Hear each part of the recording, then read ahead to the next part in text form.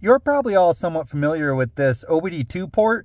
You can plug in a scan tool and it works on anything that is newer than 1996 or 1996 and newer. But when you have an older car, there's a different way to check codes.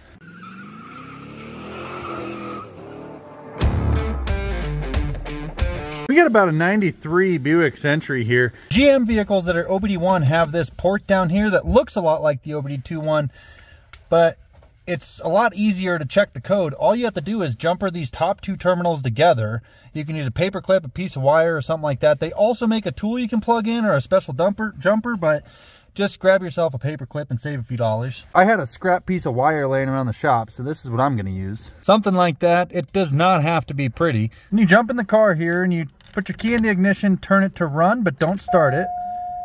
Watch your check engine light. It'll blink, that's the first number, and then blink again, that's the second number. 12 means you're in diagnostic code. GM will blink the code 3 times. It'll blink 12 3 times, then the first code, then the second code.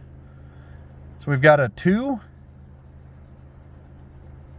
and a 4. And again, we'll see that 2 more times here. A 2 and a 4. Then it goes back to 12, which means we only have 1 code. Our code is 24.